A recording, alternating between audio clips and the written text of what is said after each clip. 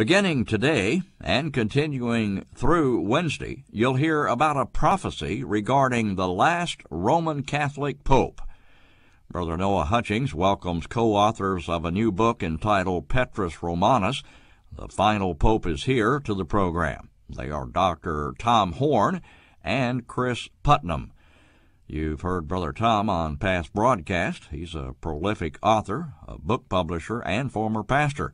Brother Chris is a respected theologian and apologist. Here's Brother Hutchings and his guest, Tom Horn and Chris Putnam. Thank you, Brother Jerry. Gentlemen, it's good to have you with us today. Dr. Horn. Well, always a pleasure, of course, Noah, to be on with you on the Southwest Radio Ministries.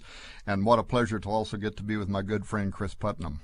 Brother Chris, says, now where are you from? And I know you did tremendous work on this book and other books also. Well, thank you very much, Noah. It's an honor to be here. I flew in from Raleigh, North Carolina. It's a pleasure to be here in Oklahoma with you. Thank you very much. Now, this book that you and Dr. Horn have written, you didn't have any trouble with research, did you?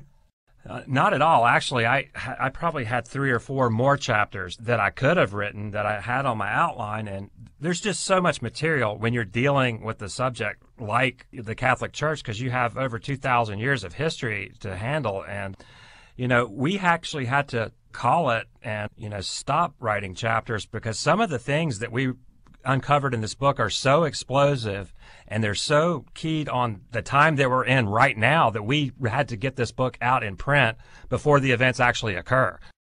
My.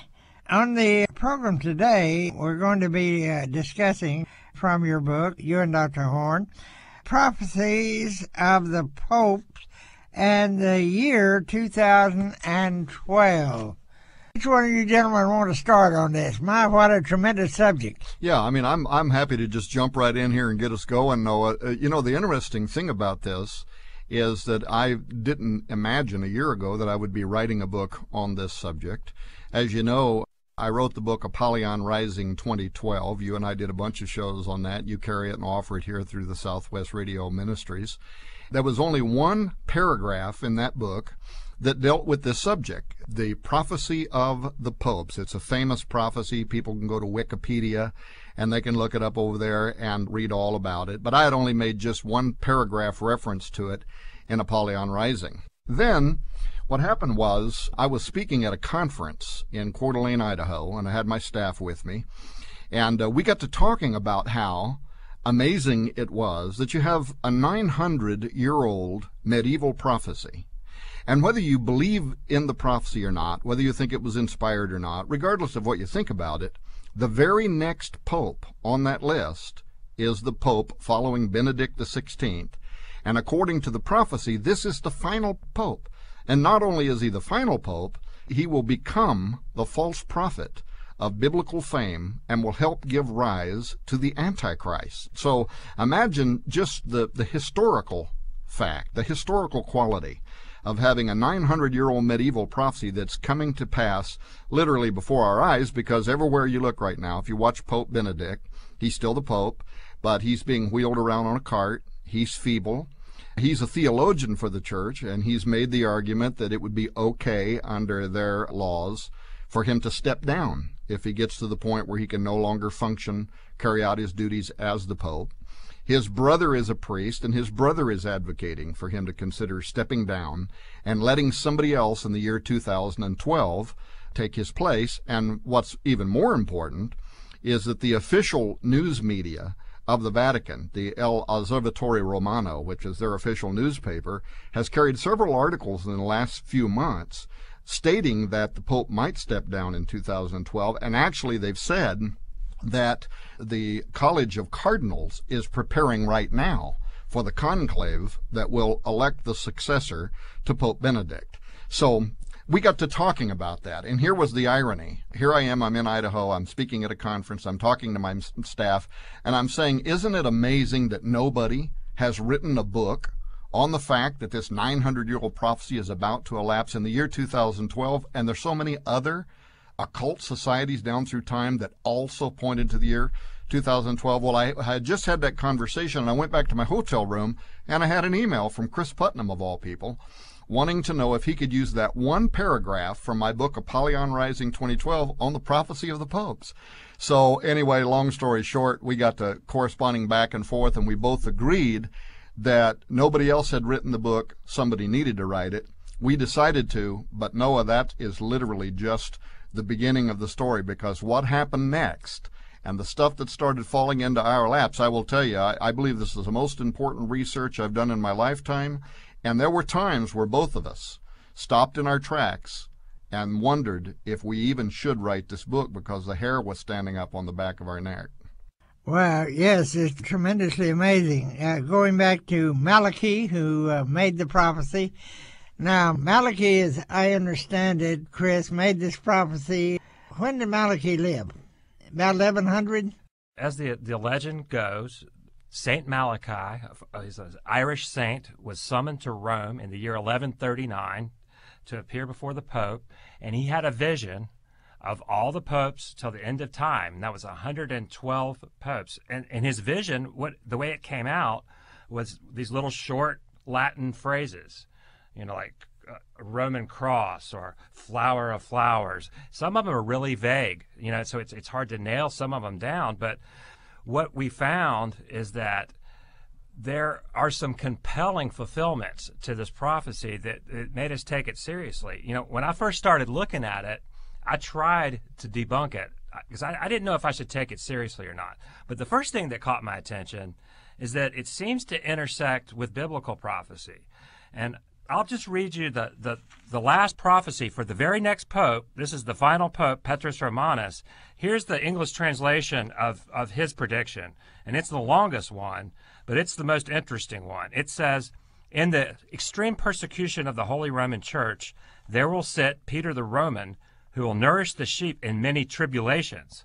When they are finished, the city of 7 hills will be destroyed, and the dreadful judge will judge his people." The end.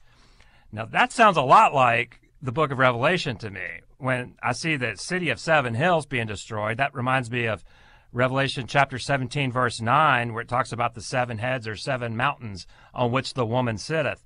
And, of course, the woman being Mystery Babylon the Great, and which a lot of commentators throughout history have associated with Rome.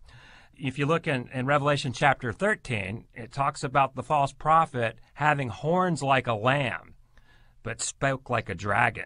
Now, when you see that imagery of a lamb, you think that this could be a Christian leader, perhaps, who's actually doing the work of Satan. And so you get the idea that it very well could be a pope. And that seems to intersect very nicely with this final prediction in this Malachi prophecy. So then, the challenge is, are there any good reasons to believe that this Malachi prophecy might actually come to pass? And the more I looked into it, the more I found that there are some very compelling fulfillments that maybe we should take it seriously. Yes.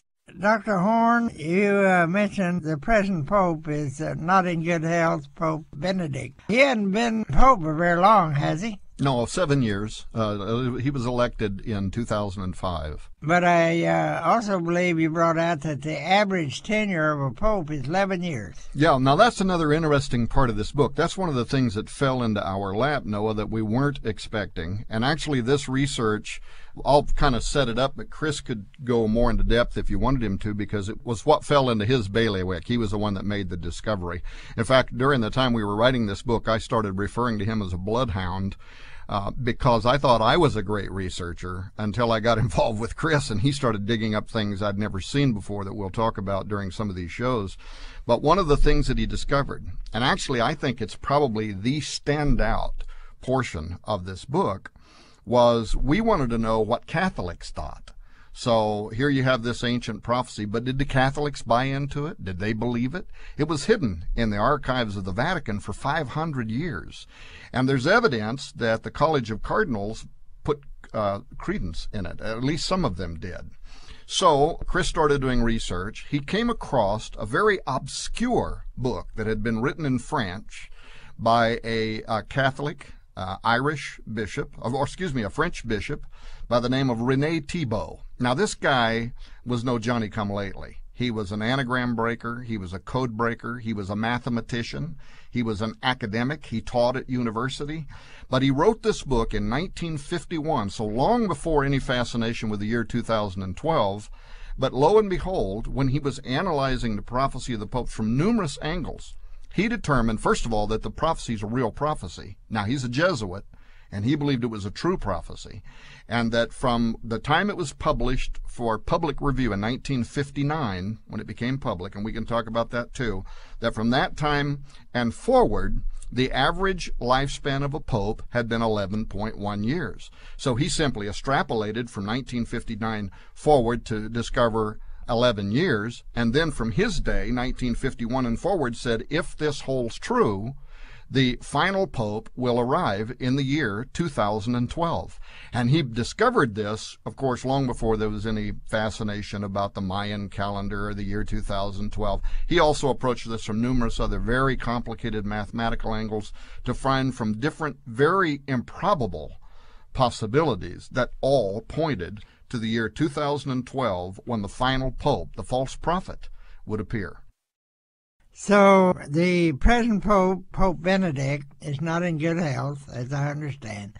And it's a possibility, at least, that he could resign this year. Yeah, in fact, as I said a moment ago, he's a theologian, and he has made the argument in his own book that it would be appropriate, actually, under Catholic dogma, for the Pope, who really should serve until he dies, but if he gets to the point where he's no longer capable of carrying out his duties, that he should step aside. He would have a responsibility to do that, to allow somebody to be elected into his seat that could then continue to lead, with competence, the Roman Catholic Church worldwide. Should also point out that he's not the first one that's made that argument. In the history of Catholicism over hundreds of years, a couple of different times, this issue has been raised, and in fact one time was even writ to become Vatican law, but it was not signed by the Pope at that time. So this is an issue that has come around a few times, and many believe that he may, of course he could just die of natural causes in 2012. He could step down and let somebody be elected into his position. And then there's one other fascinating possibility that we talk about in this book. He could be assassinated. And there was a Catholic bishop on a business trip in China last year who shared what he thought was in confidence with some of his business partners. This is a cardinal by the name of Romeo. And he said, allegedly he said, that Pope Benedict will not live out the year 2012. Well, it was perceived as a threat, like a mafioso plan, right, to take him out. And it was believed so much that the Vatican actually investigated it and created a report around it. Well, it's very interesting that the prophecies of Malachi pointed to Pope Benedict as being the next to the last pope. Now, I read all the prophecy of Malachi about all the popes, and it's very interesting that the next pope could be the Antichrist, or at least maybe the false prophet. What do you think, Chris? Yeah, I would think the false prophet. He's kind of the forgotten character in biblical prophecy, but you see that in Revelation chapter 13 that there are two characters, and it says that he comes up out of the earth, he had horns like a lamb, spoke like a dragon, and he exercised all the power of the first beast and causes the earth and them that dwell therein to worship the first beast. So it's this spiritual leadership that points the world toward worshiping the Antichrist. And, who better to do that than someone like a Pope character that already has pretty much universal recognition around the world. So it seems to fit. I would pick up where I left off before, and just for your listeners that maybe aren't familiar with this Malachi prophecy, I was saying that there's some good reasons we might, think to take it seriously. And one of the ones that stood out to me when I was first started researching this prophecy was Benedict the 15th. Now, this was the Benedict before the one that's in office now, and he was the Pope from 1914 to 1922. Okay, and the little Latin phrase that matched up to his pontificate for his reign is religio depopulata in Latin, and that just means religion depopulated. Okay, now what makes that one particularly interesting is that is like a very risky prediction. It's not something like flower of flowers or a Roman cross. It's not vague. It says religion will be depopulated. So, if the Roman Catholic Church had grown, or if it even stayed the same, then that prophecy would have been false. And, and this wouldn't be a true prophecy. But what happened during that period of time, 1914 to 1922, we have World War I, which was devastating to the Catholic Church. They lost a lot of people to that. But then, even worse, you have the Bolshevik Revolution in Russia. You have 200 million people leave the Orthodox Church to go into communism. And then you have Stalin and Lenin who declared war on faith. And they were persecuting Christian leaders and throwing them into gulags. Stalin alone is probably responsible for killing 43 million people. So right during the time of this prediction, religion depopulated, you see the most massive casualties ever in history on the Catholic faith there. And so that prophecy, the way that one hit, really astounded me. And I knew that I couldn't just sweep this thing aside. I had to take it seriously and take a hard look at it. And so that's where I started digging in, and I found these other books, like Tom mentioned, with Rene Thibault. And it does seem to point to the year 2012. As we look at the Catholic Church today in Europe, the standing of the Catholic Church in Europe, of course, under the European Union, their authority may have been diffused, but I've noticed in the news accounts lately that European Union nations are trying to get rid of England because England is a problem to them, and go back to the old setup of the divine right of kings under the Catholic Church. So we could see a reinstitution of the Catholic hierarchy in Europe, and that would fit into the prophecy of 2012. Yeah, actually, Noah, in more ways than one, in the sense that when Catholic experts and Catholic seers have looked at the final line in the prophecy of St. Malachi, what they believe is implied by his very name, Petrus Romanus, or Peter the Roman, is that this is going to be a pope who is going to re-emphasize the authority of the Roman Catholic Church over all other faiths. And when you think about one of the things you and Chris both said earlier about the Vatican itself, I mean, it makes sense that if a false prophet was to appear and have the capacity, the international ability to be able to influence the bulk of the world's religious communities to accept the Antichrist, at least for a time, as either their political or otherwise their savior,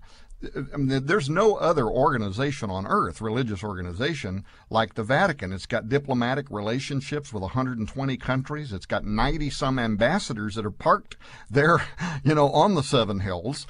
It's known for conveying not just religious information, but stuff that the CIA sometimes is dealing with, above top secret information that's being cached from different communities through the Vatican to these other sources that are taking this information back, often because they can't trust the United Nations, right? So they're doing this through the Vatican. I mean, there's never been a religious organization structured to be what you could think of as a perfect marriage for the coming of the Antichrist that would also be joined at the hip with the whole political international world. And one thing I would want to say real quick here, I know I should make this clear.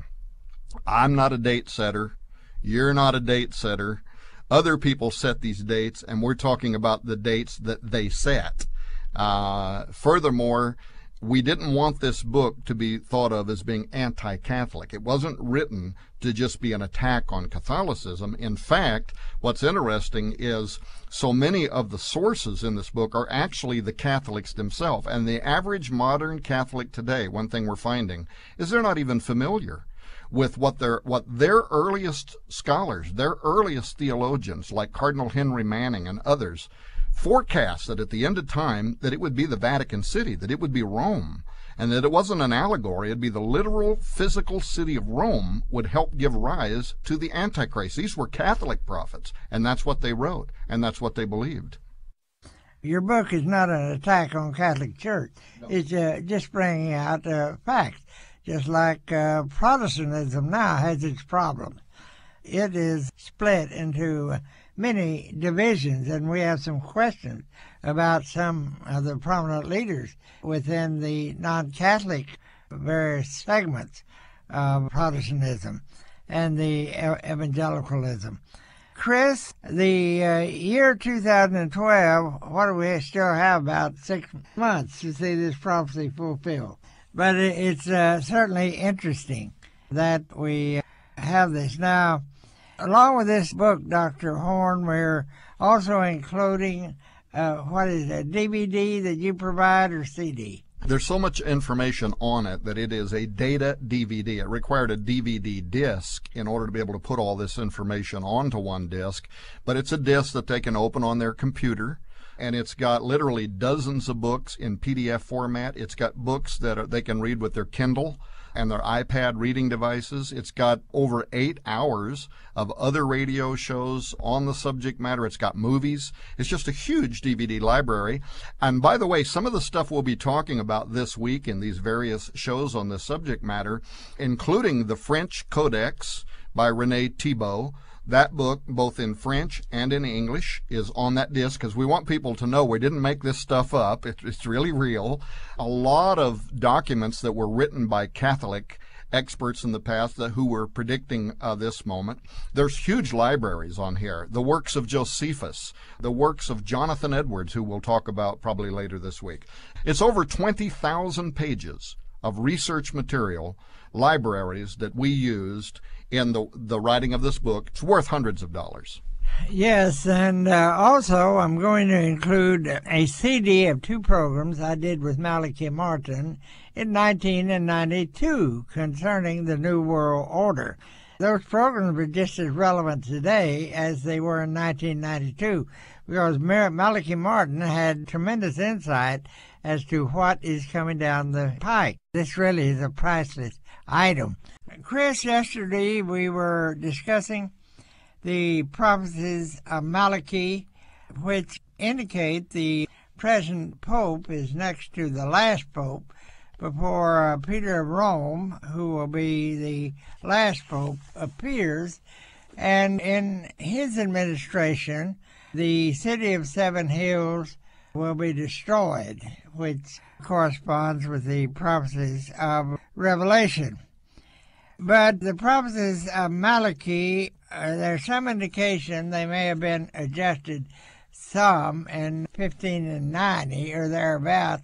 But how does this affect the overall scope of this particular prophecy that Pope Benedict is next to the last pope? Okay. Well, thank you very much for having me back, Noah. Yeah, if you go and you do any reading about the St. Malachi prophecy of the Pope, you're going to encounter some arguments that the prophecy is a forgery. And there's been quite a few of the Jesuits who wrote that they don't think that St. Malachi actually wrote it, and that it was actually some kind of propaganda to get a particular candidate elected pope around 1590.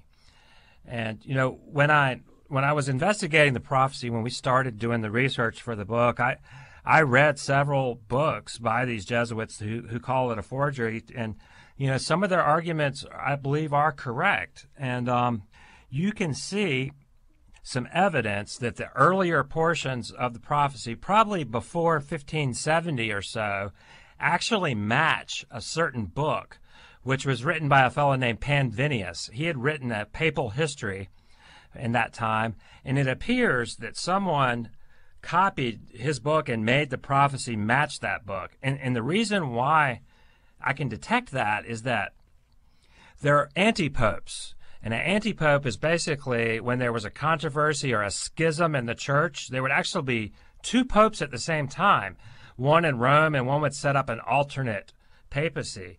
And, the Malachi prophecy actually handles several anti-popes, but it doesn't handle all of them. It actually skips a couple that had happened during the earlier portion of the prophecy.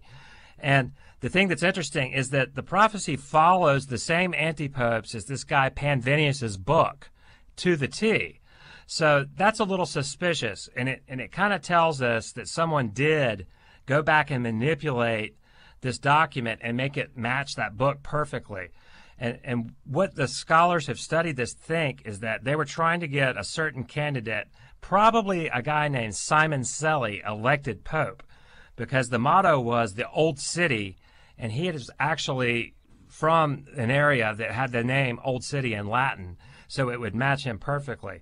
So I think that there is some merit to the argument that someone manipulated this prophecy, but what that does not explain is the fact that the prophecy continued all the way up to 112 popes, way past this time when this conspiracy allegedly happened. It just doesn't make any sense to me that a Catholic would create this document and extrapolate it so far into the future and even predict the destruction of Rome. You know, when someone makes a claim or prediction that is against their best interest, something that's not convenient to their point of view, then it's usually true. You know, and for a Catholic source to predict the destruction of Rome is kind of contradicts their theology and their eschatology. And I mean, the Catholic eschatology usually entails that the Catholic Church conquers the world and then Jesus comes back. I mean, they see themselves as the victory. So a prophecy that you know, prophesies their demise and their judgment seems to contradict what they would want to be true. So that tells me that it's probably, you know, likely that somebody didn't just manufacture that as propaganda. It wouldn't be in their interest to do so. And it also doesn't explain the fact that we see fulfillments of these little Latin mottos so far into the future. And like the one that we talked about yesterday was Benedict XV with religion depopulated, and how that was the time the church actually lost the most people. And that was well after the copy that we have in print. We have a copy of this prophecy in print from 1595. So, you know, we're talking about the predictions that have gotten more accurate even now into the modern time. John Paul II, the Pope that probably everybody remembers because he was so popular, his little Latin phrase meant from the labor of the sun. Some people would translate that the eclipse of the sun, or pregnancy of the sun, or travails of the sun. But what's interesting about that is John Paul was born during a partial solar eclipse, and then he was also buried during a partial solar eclipse. So you can literally match up this prophecy from the labor of the sun to his life in a very obvious way. The Pope before him, John Paul I, who's famous for one of the shortest papacies in history, his was from the midst of the moon. And he was actually ascended to the papacy on the precise day of a half moon. So the midst of the moon corresponds exactly to the history that happened with him. So there's some very compelling, almost supernatural fulfillments that seem to preclude the fact that this document was simply a forgery, because it just doesn't explain the modern fulfillments that seem to be supernatural. Yes, and as we mentioned yesterday, prophecy indicates this present Pope will resign or something happen to him before the end of 2012. And the new Pope will be the last Pope. That's the title of the book, Peter of Rome. He will be the last Pope according to the prophecy. Brother Tom, I noticed in this book you reference Malachi Martin quite a bit. I knew Malachi Martin. You reference one of the books he wrote, The Keys of This Blood, quite a bit. I did programs with him quite often. He had, by that time, of course, not become a Catholic any longer. The Pope had given him permission to renounce his vows to the Church. But could you tell me a little bit about why you reference Malachi Martin so much and what connection it has with the book? Yeah, well, of course, because Malachi Martin was a very well-respected priest. Only towards the end of his life, when he was saying things about Rome that other Catholics might not have wanted him to say, did anybody take issue with who he was. He was a formidable polyglot. He spoke several languages. He worked for the Vatican in interpreting the Dead Sea Scrolls. He taught at the academic level in Rome. He was the personal go-to man for 3 different popes. So here was a guy that was eminently qualified to do what he did, to say what he said, but he became a maverick. Now, you could go into all the reasons about maybe why he did. Maybe he was more interested in truth than he was in dogma. I don't know. But he certainly spent the latter part of his life being willing to talk about how Rome was being set up by internal false priests. Now, people have pointed to this ancient document called the Alta Vendita, which was essentially a Freemasonic document that had spelled out a plan about how Rome would be infiltrated by false Catholics who would come in, but ultimately their goal was to use the Vatican as a platform for to help establish the New World Order. And that's much of his book, The Keys of This Blood, Windswept House. He called it faction, which meant it was fiction based on fact. I think some of the shows you did with him, I think you were talking about one of those books, but he was very outspoken. He was a critic of policy inside the church following Vatican II. He thought there was heresy. In fact, he flat said that Rome had become apostate.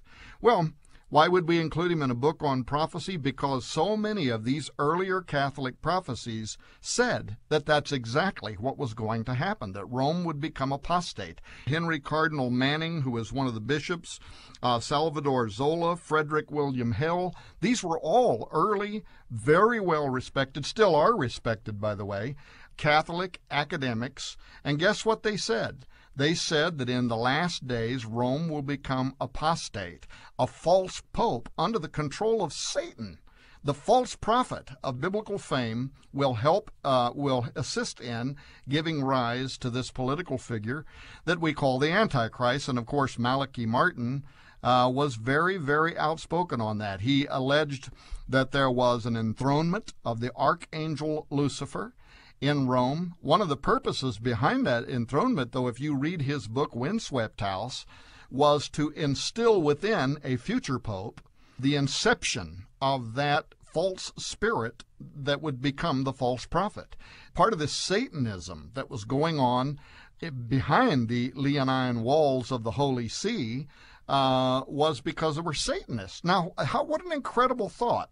And if it wasn't coming from an eminent Jesuit theologian like Malachi Martin, it would have been easy to dismiss this as just an attack on Rome.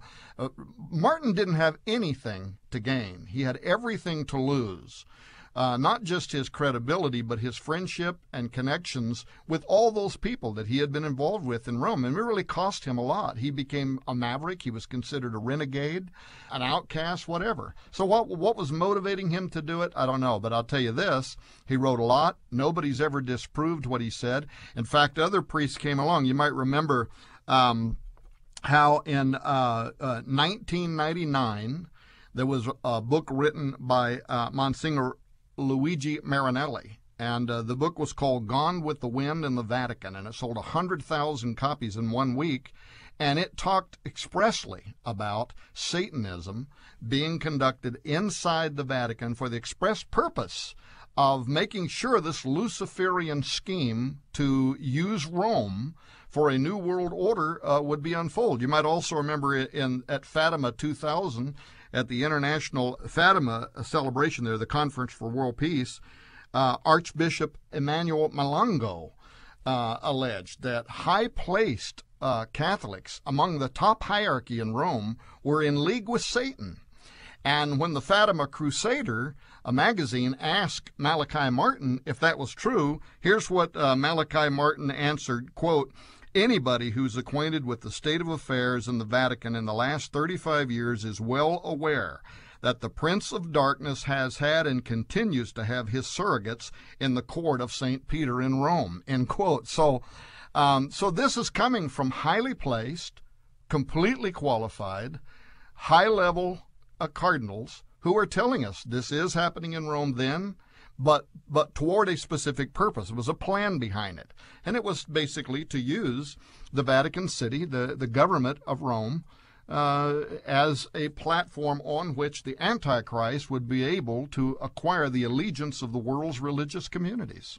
Yes, I communicated with Malachi Martin quite often because in the Vatican he was in charge of intelligence, really. If I wanted to know anything happening in the world, I would call Malachi Martin. And in 1992, I recorded 2 programs with him on the coming New World Order. Were very enlightening programs, and they're even more relevant today, I think, than when he did the program with me 20 years ago. These recordings, really, with Malachi Martin, are actually priceless, and we're including them on a CD, both programs, along with the book. So if you get the book, you will hear Malachi Martin explaining about the coming New World Order. And Brother Tom has quoted Malachi Martin quite frequently in the book to document what is happening in the Vatican and what may happen in the future. Brother Chris, one chapter in your book, I believe it's chapter 3, about the Antichrist and the false prophet. Now, I believe your thoughts on that is that the Pope will be the false prophet. Or will there be a Pope who will be the Antichrist? Well, yeah, our thought is that the Pope is the false prophet, and we base that on Revelation chapter 13, where it talks about 2 beasts. And it seems to me that when I read that chapter, that one is a world political figure and the other is a spiritual leader who points toward him. And I think that, who is a better candidate than a pope? Like Tom said yesterday, that, you already have this huge, political machinery in the Vatican and in Catholicism established worldwide. So, when you read the prophecy in Revelation chapter 13, and it talks about that the second beast had horns like a lamb. Like a lamb sounds like a Christian symbol, but he speaks like a dragon. And he exercises the power of the first beast, who would be the Antichrist, and causes all the earth to worship him. So, I think that that's the character that we're probably looking at with this false prophet and in the Malachi prophecy with Petrus Romanus, the final pope.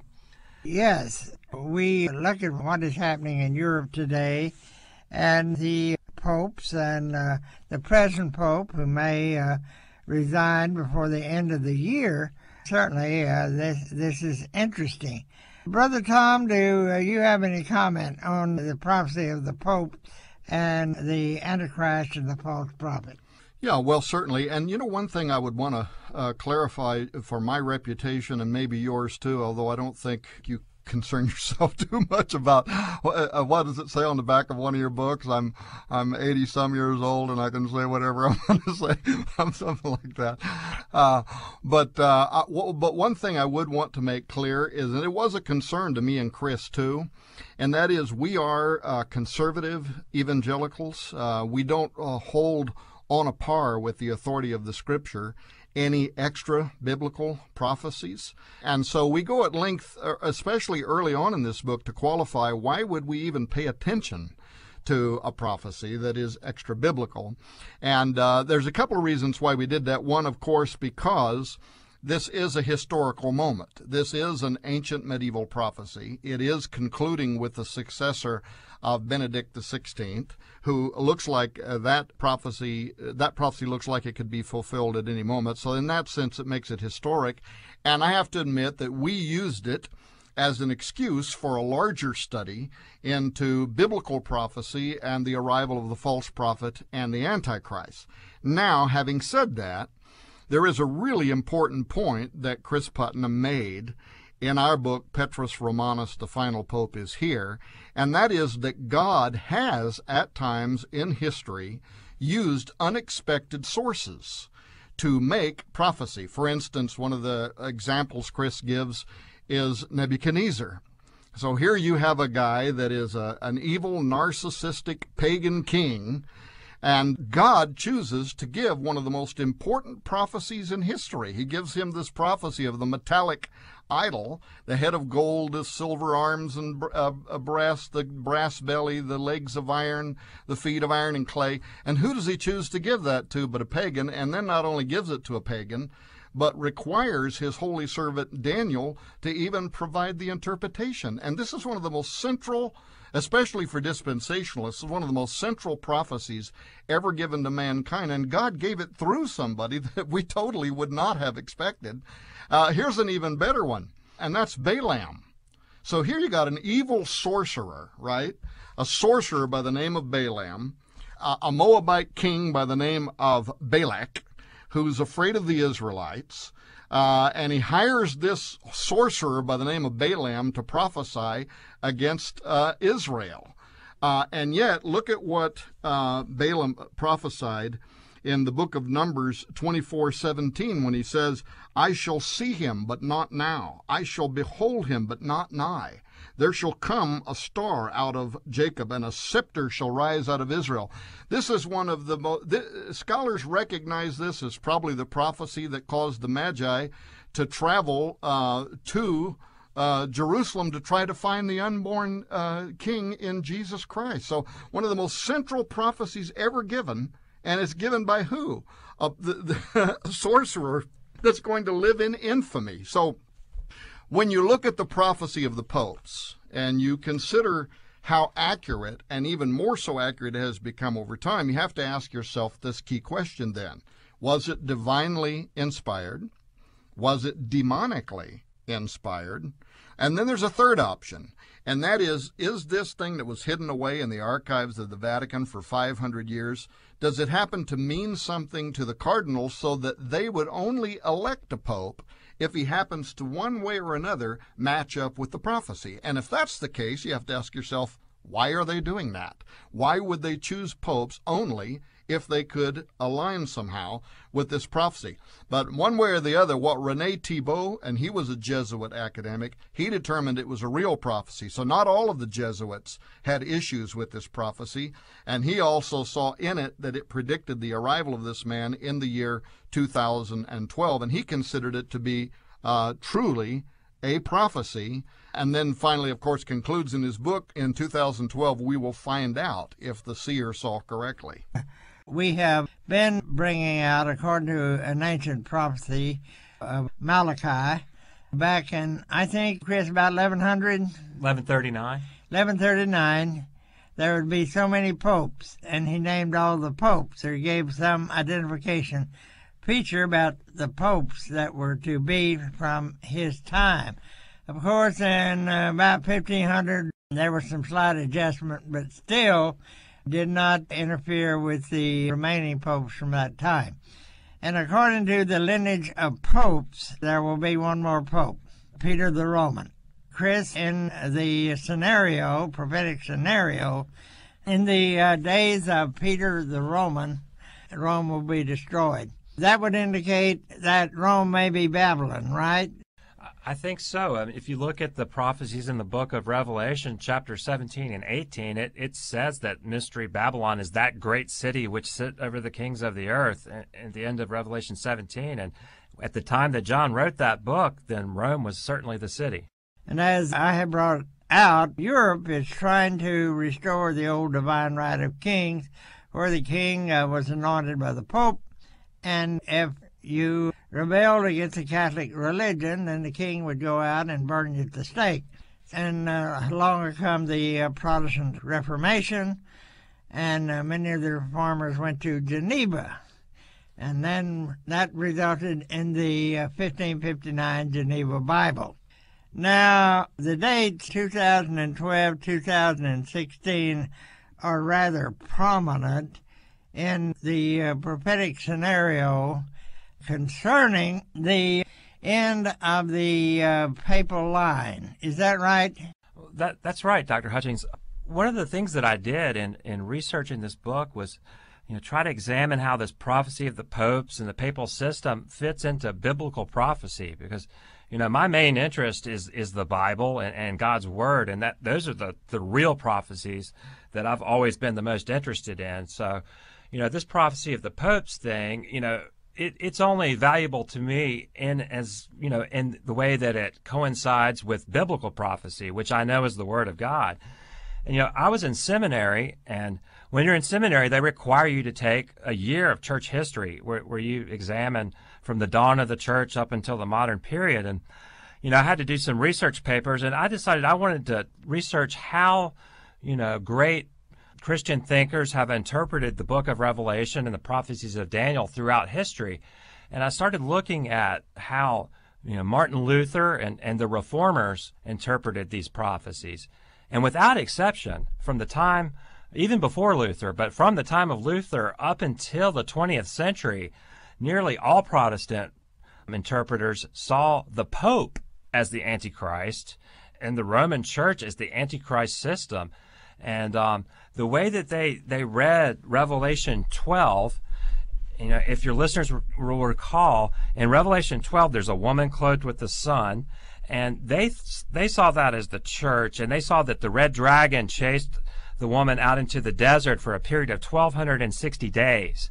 Now, the way the Reformers interpreted that was that they used the year-to-day formula. Now, that, based on like the 70-week prophecy in the book of Daniel, chapter 9, that a day equals a year. So what they did is they thought that the reign of the papal Antichrist system began somewhere between 606, when the Pope declared himself to be the universal bishop over the church. Now, many of them believed it was that date. And then others, they also allowed for a second date, which was around between the time of 752 AD to 756 AD, and that was the time when the Pope became a political power.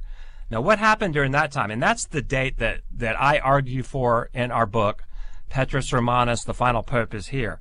Now, what happened in that time, right in the 750s AD, is Pope Stephen used a fraudulent document.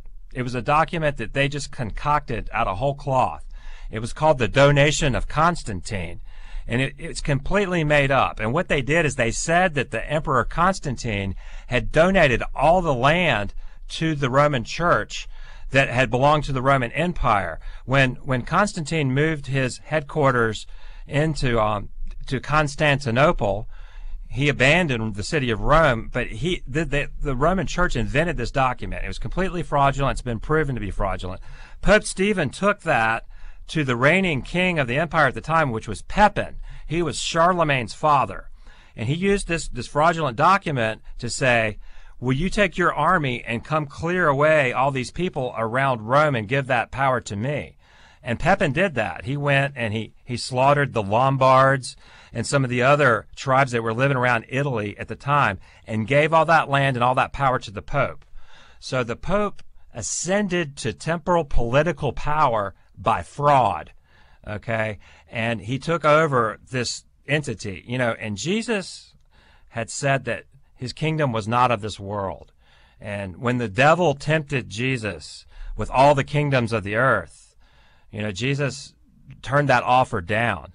And, I think the church really took a bad turn when they lied to take political power. They left the spiritual realm and went into the realm of the world. And so right at this time in 752, 756, you see a turn. You see the Catholic Church go into the Dark Ages. And historians even call this period of time the pornocracy, because there was so much immorality in the church. You had popes that were just doing horrible things. Could that have been part of the Dark Ages? Absolutely. That's the time of the Dark Ages. Now, you give a date of 1260 and 752. Now, you add those together, you come up with 2012, right? That's correct. So that the Reformers and the people that believed that the book of Revelation described church history from the ascension up until the second coming, that's how they interpret it. So they saw that 1,260 days in Revelation 12 as 1,260 years, and they added that to the time that the papacy achieved this power, either 752, so 1260 plus 752 is 2012. You know, if you add it to 756, it's 2016, which kind of interestingly is a 3.5 year period, which we think is, you know, the Great Tribulation time. So there's actually room, you know, in there. So, you know, if you look at what Charles Spurgeon or Jonathan Edwards or even John Wesley, John Calvin, they all interpreted the book of Revelation this way, and it would have the ending date of the papal system and you know, the Great Tribulation beginning right now in this year or by 2016. Very interesting. Now, you mentioned, I believe, Jonathan Edwards in your book. Jonathan Edwards was preachers. I don't think anyone ever surpassed Jonathan Edwards as far as the sermon delivery. It was said of him that when he preached on hell, grown men cried and the ladies fainted. Yeah, it's kind of amazing to study Jonathan Edwards. He was one of the lead pastors of what is known as the Great Awakening, where you just had mass conversions to the gospel. I mean, people accepting Christ in America in an unprecedented rate. And the thing that I learned in seminary that it's really astounding about that is, you know, you mentioned that response with women fainting and grown men crying, but from what I've read about the accounts of the way he preached, he actually just stood there and read his sermons from a piece of paper. He wasn't very emotional in his delivery. It was the content of his sermons. It was what he wrote, not really the way he said it. And, you know, you have to believe that it's really just a work of the Holy Spirit of God, you know, not so much a credit to a particular man, but just that God blessed him and he was in the right place at the right time. And, you know, that's why we had this great awakening in America that resulted in so many new Christians coming into the church. But his eschatology, what he believed about the book of Revelation, was that the papal system was the Antichrist system and that it would come to fruition right in this period of time that we have entered now. One thing that concerns me, or I wonder about, there has been a rapid trend toward accepting homosexual behavior as normal, and now then our president comes out and says that homosexual marriages are just as sacred or according to the Bible as marriage between a man and a woman. And of course we read as it was in the days of Noah and as it was in the days of Lot. I feel like our president placed the United States under God's judgment when he did that. But I think the encouraging thing is that judgment didn't fall until Lot left. That's true. You know, I think we're seeing a widespread apostasy from biblical truth. You know, this revelation about President Obama's position on gay marriage is really kind of old news to me. I also function as a biblical apologist, and you know, I know that right after Obama was elected, he gave a speech to the Lesbian, Gay, Transgender Association, and in that speech, I mean, I can quote it. He said that he dreams of a day when a marriage between a man and a man or a woman and a woman is looked at exactly the same as a marriage between a man and a woman. He said that back within days of his election. So this is old news. I mean, he's always had those sentiments. He just didn't admit it publicly until recently. But I mean, the thing that really disturbs me, Noah, the most is that we're seeing some of the mainline denominations in Christianity accept this. And not only are they accepting things like gay marriage, they're accepting gay clergy. Now, we've had two major denominations, the Evangelical Lutherans and, you know, and the PCA, the Presbyterian, the PCUSA denomination. I don't want to confuse them because there's one of those that did not do it. So I think it's PCUSA and the ELCA Lutherans have endorsed gay clergy. Now, this not only means they accept it as an acceptable lifestyle, they're putting up leaders in front of their congregations that are modeling this lifestyle. Now, you know, if you look at the New Testament, you don't have to go to the Old Testament. You can look at a verse like 1 Corinthians chapter 6, verse 9, that says that they will not enter the kingdom of heaven if they persist in this lifestyle, that they must repent. And if you're putting up leaders that are modeling that as a lifestyle in front of your congregations, it seems to me that these denominations are leading people to hell. Yeah, well, you can go to Romans 1. Absolutely. That's the most severe condemnation of Christianity that there possibly could be. So there's no excuse for it. And I think what amazing also is that pastors are not saying anything about it from the pulpit.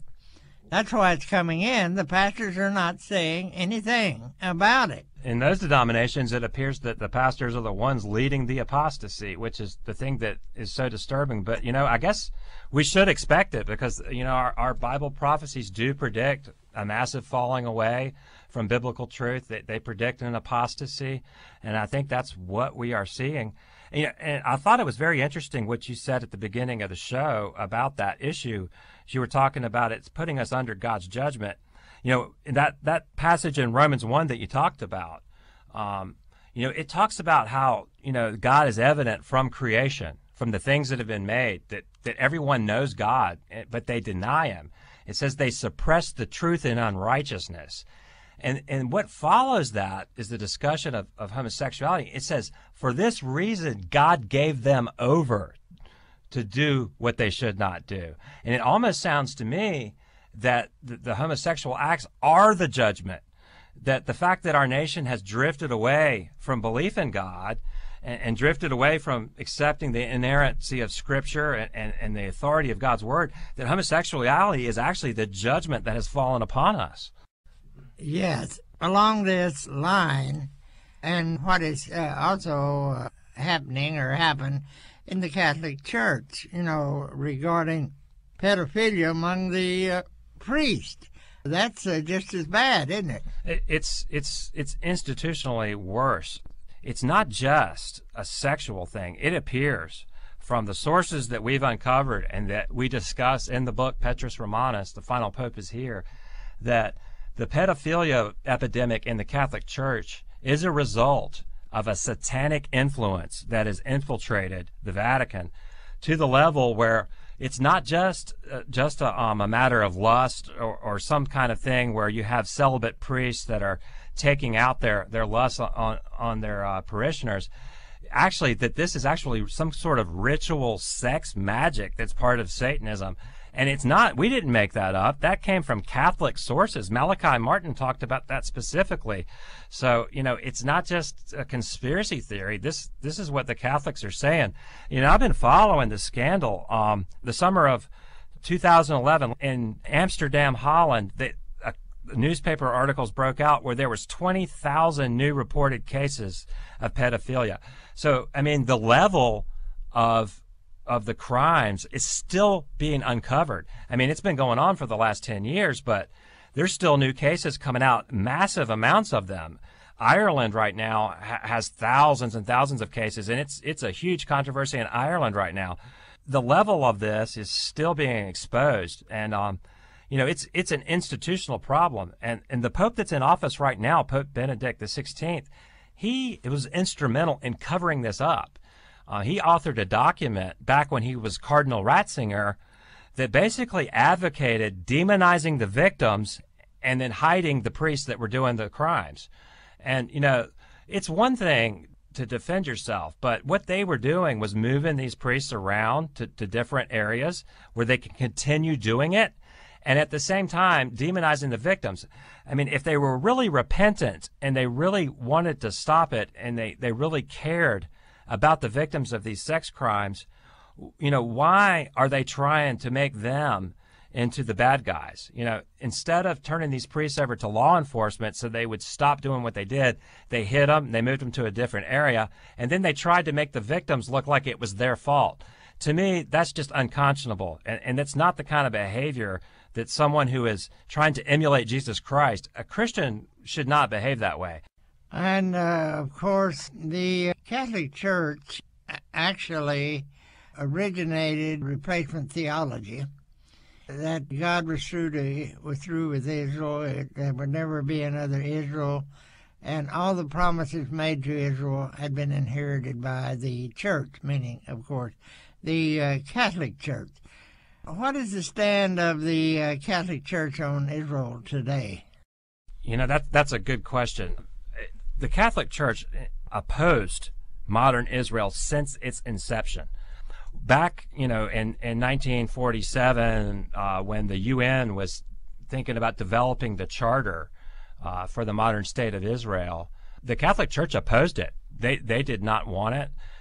They have always had designs on Jerusalem for themselves, and that's what the Crusades were all about. And so part of the original documents that the UN wrote up, they were trying to make Jerusalem an international city where it had wide jurisdiction, and it was not just solely the capital of Israel. And the Catholic Church was, they still bring that up today, that Jerusalem is supposed to be an international city and that they want sovereignty over parts of it. And, when the 6-Day War occurred and Israel finally got sovereignty over Jerusalem for the first time, the Catholic Church has always opposed that.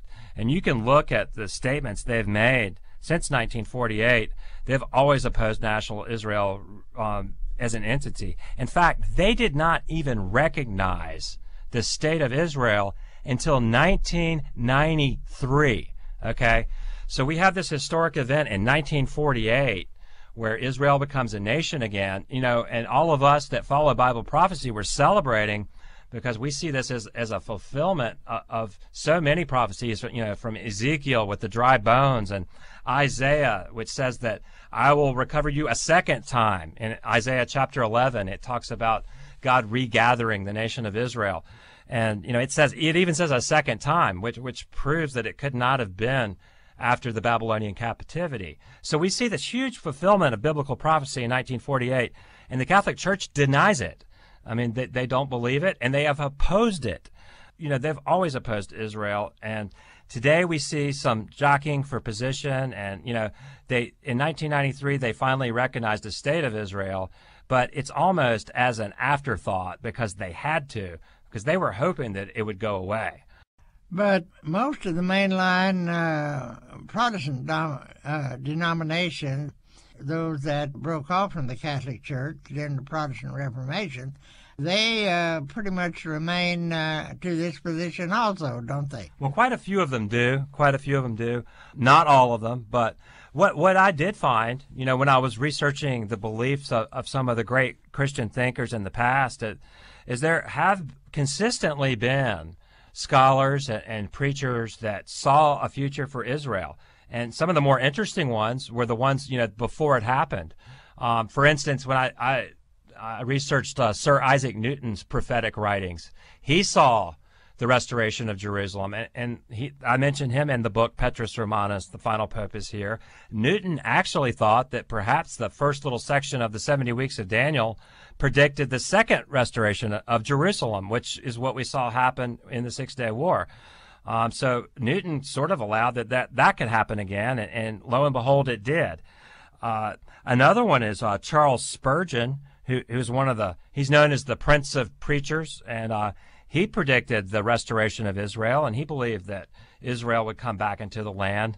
But Noah, you're correct. Unfortunately, many of our mainline denominations and many scholars today do not think that the nation of Israel is that significant to Bible prophecy. And to me, I just find that astounding, because when I read prophecies like the dry bones prophecy in Ezekiel, God is talking about gathering a broken and beaten down nation and rebuilding them, and the dry bones come back to life. Like I said, the prophecy in the book of Isaiah, chapter 11, he says, I will regather you a second time. There's too many Old Testament prophecies that predicted what we see today. We live in interesting times, and I certainly would recommend that you get a copy of Peter the Roman. You'll get a tremendous DVD, and also 2 programs that I did with Malachi Martin in 1992. His last program was particularly interesting to me. What was going to happen to society and our school within the next couple of decades. And what he predicted has exactly happened. You'll get the two programs also on CD, Malachi Martin, that I did in 1992. But I would encourage you to get a book, and thank you, Chris, for being with us. Absolutely. Thank you very much. And thanks to both of you for another interesting program. Brother Hutchings mentioned the programs he did with Catholic priest Malachi Martin in 1992. You'll hear them tomorrow and Friday, so plan right now to be with us. And, of course, if you haven't already contacted us about getting a copy of Petrus Romanus, the 528-page book we've been offering, today is a good time to do that. The book's available in appreciation of a $25 contribution in the U.S., $30 in Canada. Along with the book, you'll also get the computer DVD library collection and the two programs with Malachi Martin on CD at no additional gift amount. To get everything, call 1-800-652-1144. Coming next over most of these stations is a Bible in the News report. Join us tomorrow on your Watchman on the Wall program, a presentation of Southwest Radio Ministries.